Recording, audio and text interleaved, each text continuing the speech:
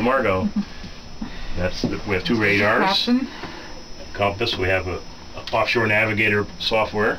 So this shows us where we are.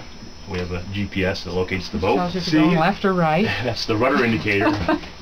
That's important. This is the AIS, which is a system that identifies the boat. If you go to Port of New York, you have to be on the AIS system. So, and every other boat is on it, so you can tell if a boat is near you, which direction they're going, and all the specs on the boat. Everybody's got the same information. Is this old stuff?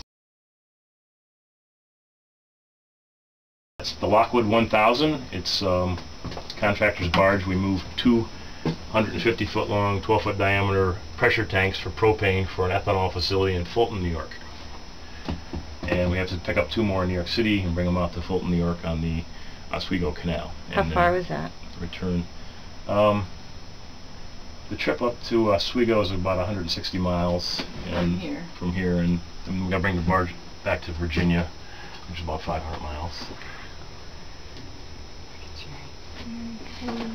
So these are steering. This is throttle. There's 2 sets of controls. That's steering right there, that little. Yeah, we also have a joystick. Is this steering too? Yeah, joystick. And we're currently at 41 feet yet. Yes, we got all kinds of radios, intercoms, radios. Port starboard.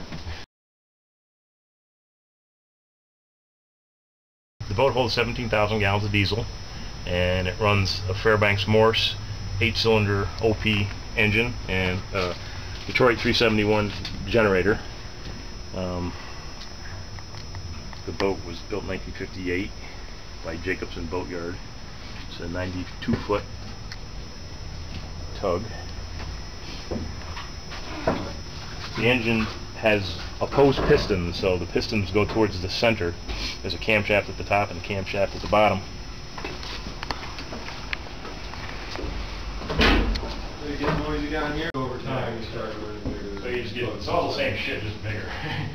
And this is different because you got air systems to start the boat, but it's all the same thing. You got to have water, you got to have fuel. It's all the same system, but they're just different locations and different sizes. Which is bigger. Wow, look at this. To start the engine, we have 4 air flasks. You have 2 compressors. You have to create a lot of compressed air, and then the boat has an air start system where the air is injected into the cylinders in the same sequence of the starting order. It actually turns the motor over. There's no starter on the boat. It's air start. The boat has a lot of DC generators. Some of them are run off of the engine and some of them are run off of the generator itself. 150 amp service. It doesn't, like, you can't run the stove, but it keeps your refrigerators running and all the lighting. That's what the big RVs use, is a 50 amp. Yeah. Ours is we plug into a 30, but yeah. You can't start the compressors. You can't run the stove because those are the big draws. So you have to start the generator in order to start the air compressors. so do you pump air into the pistons that get them going, or is there into the cylinders? Yeah. You actually.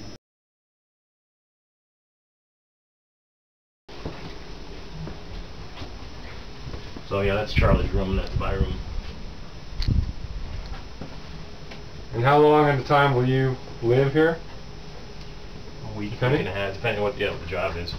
Usually, if we're coming through Waterford, we'll stop here, overnight at least. So if we go down to Norfolk and come back, or we're going up the canal, we'll stop here. Come back from the canal, stop here, and go back down. Stop, just take a break it's only about 6 days or 7 days at the most that you're not through here, unless we do something like in Maine.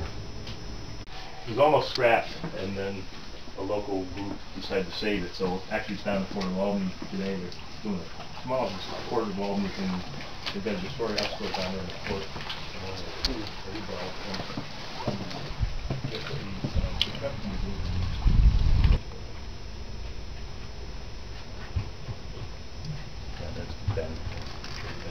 Actually, this was